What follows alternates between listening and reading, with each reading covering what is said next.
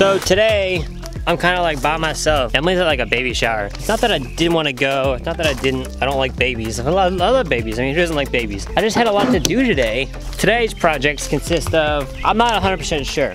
Like, there's a lot to do. But first off, it's this piece. And this piece is what I believe to be the last piece to get that Miata running again. I've changed the clutch, and when I changed the clutch, I should have did the flywheel, but I didn't do the flywheel, so I just did the flywheel, and it's still not giving me all the pressure that I need. So I think this is the part that's gonna fix it. So let's try it out.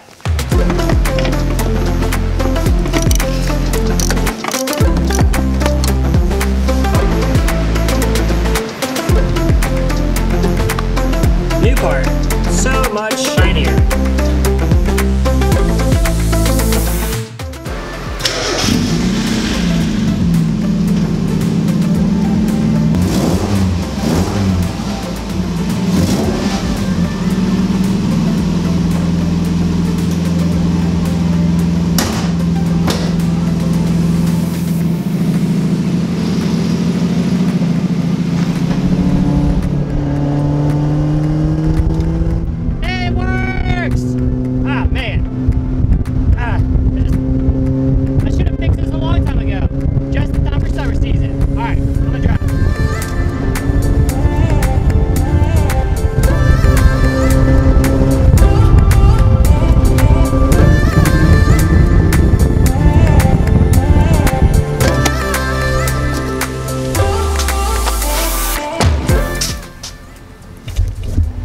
That thing is filthy. It needs a nice washing. So yeah, we're back. I really want to chill and do nothing because I'm just by myself today and there's nobody around, and it'd be a good time to just chill and do nothing. But there's a lot that needs to be done. I need to paint a couple of these boards for the storage unit. I really wanted to mount the storage stuff tonight, and I think I could do it by myself, but I mean, these things are hefty. They're probably, I don't know, 80 pounds, 70 pounds, 60 pounds. I don't know, they're kind of heavy. And I've got to get screws for them. The goal was to get all the storage stuff hung today. So I need to finish painting a couple of these. So that's what I'm gonna do first.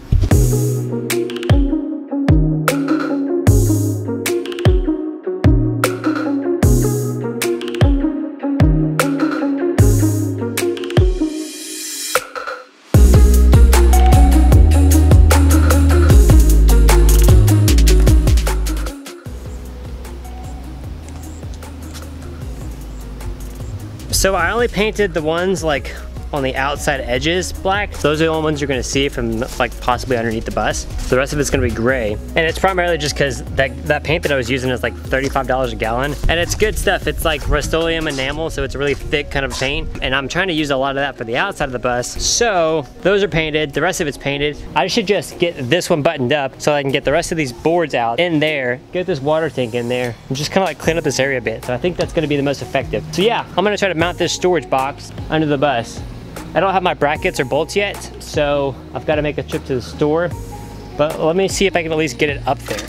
This handy dandy tool, with this handy dandy lever thingy, the stand jack, the jack stand, and its brother, the other one.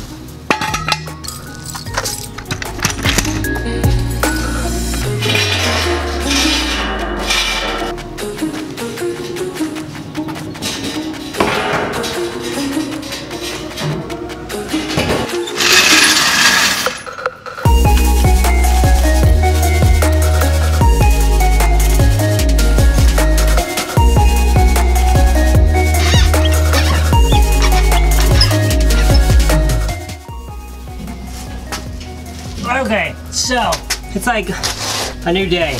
It's a new day because of this thingy and then this thingy. And the reason being is because this is too far over. And on the inside, we've got like that wall, the actual bus wall, and it's like 1.5 inches thick. And this bar is 1.5 inches thick. So if I were to screw in the center of it, I'd screw in the center of that wall, and I can't get a bolt over there. So I had to put in this brace to kind of like zip it up on this side. I'm tired, it's been hot.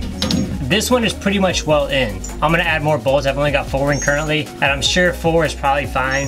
At least that's what the internet says for the load ratings and everything. So I'm gonna end up doing 1, 2, 3, probably do 4 on the back, 4 on the front, 1, 2, 3, into the actual frame of the bus, just cause like, why not? And then that should be enough. Like, my only concern is if the gray water tank is full, it's a 60-gallon tank, so that's gonna weigh like just under 600 pounds with the 20-pound propane tank.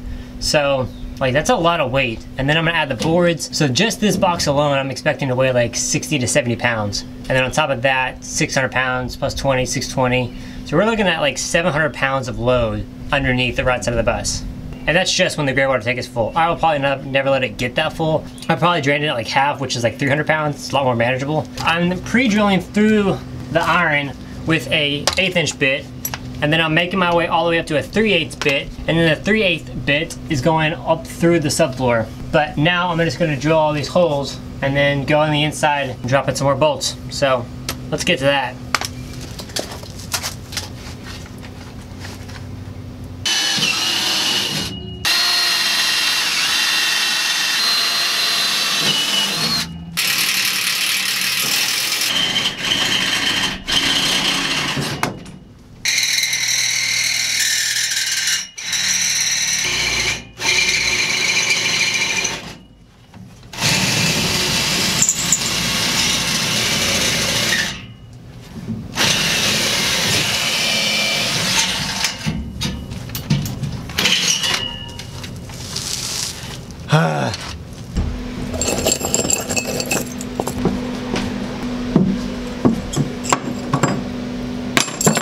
So I made these. So I made these washers, and I got the idea from Nautical Nomads, Nautical, I think it's Nautical Nomads. They were putting their gray water tanks underneath the bus, and he was putting this bolt to the top. He was like, I use this flat iron as a washer because it's like stronger and thicker than a regular washer. I was like, that's a solid idea. So these are my washers, and they're actually doing a really bomb job. Like, they cover so much more surface than a regular washer, and it didn't cost me anything, so I'm like, shoot, why not? That's what I'm doing, that's how I did it.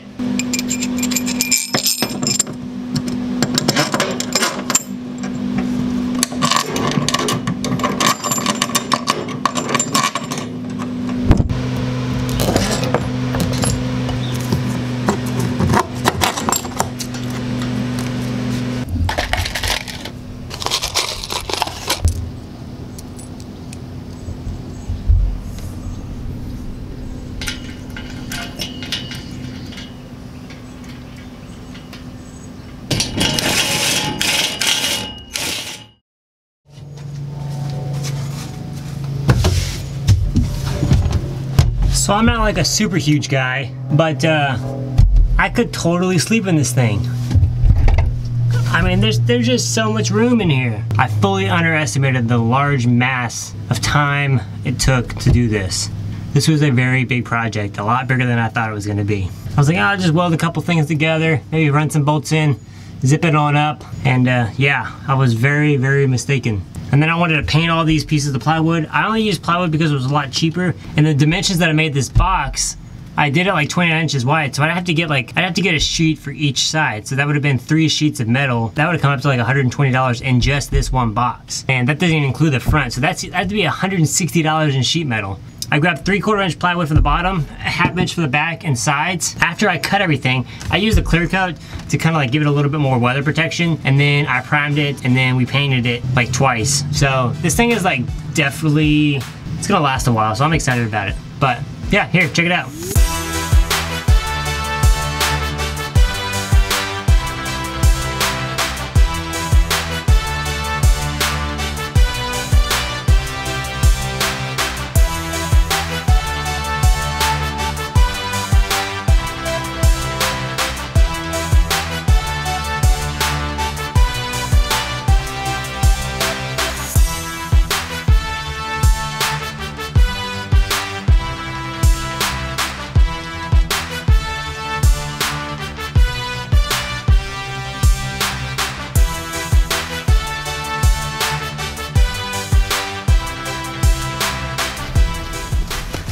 So that was the goal. The goal was for it to carry a bunch of random tools, 20-pound propane tank, and then our 60-gallon gray water tank.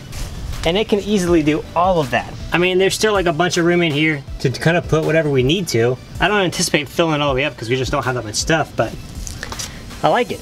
It's 8 feet by 20 inches by 29 inches. Whatever that is, it's like what, 16 square feet more? plus like the height, so it's like 40 cubic feet almost. That's a lot of stuff. Stuff that we're probably not even gonna use, but it's just good to have. That's the one for the back of the bus. That one is 5 feet by 20 inches, I think like 27. I made that one a little shorter because there's a couple of like braces back there that I had to like work around. That one is primarily designed to hold our generator, which is the 3,500 watt generator, and then another 20-pound propane tank that'll feed our hot water system. That's the only reason I built these things, is to hold those 4 items. I figured why not at least use all the space underneath the bus, because it's just dead space anyway, so might as well. So if you guys have any questions, just shoot me a message. I'd love to kind of answer as much as I can. I appreciate you guys following along. Like it if you like it, dislike it if you don't like it, and if you could subscribe, we'd really appreciate it. If you guys know anybody that needs any like video work for us or anything that we could possibly do to help them out, please send them our way. So yeah, appreciate it guys.